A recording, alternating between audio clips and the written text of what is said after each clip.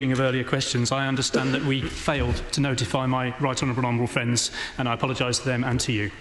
In response to my honourable friend's question, pension scheme trustees can consider companies' environmental, social and governance practices, and I am clear that trustees' duties do not require them simply to maximise short-term investment returns. On infrastructure, the autumn statement set out details of a memorandum of understanding signed by the government with two groups of UK pension funds to support additional investment in UK infrastructure. Dr. Huppert.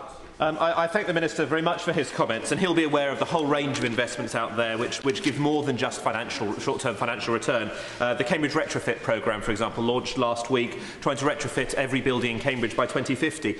How will he make sure, however, that trustees are aware that their fiduciary duties do not prevent them from doing this? How will he communicate them? Because many of them do seem to be unaware of this.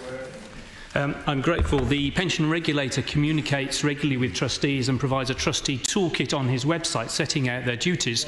But I do think that auto-enrolment provides an opportunity for ethical investment. For example, NEST, the National Employment Savings Trust, will specifically have an ethical fund for those who wish to invest in that way, and I hope that his schemes will seek to find investment through that sort of route.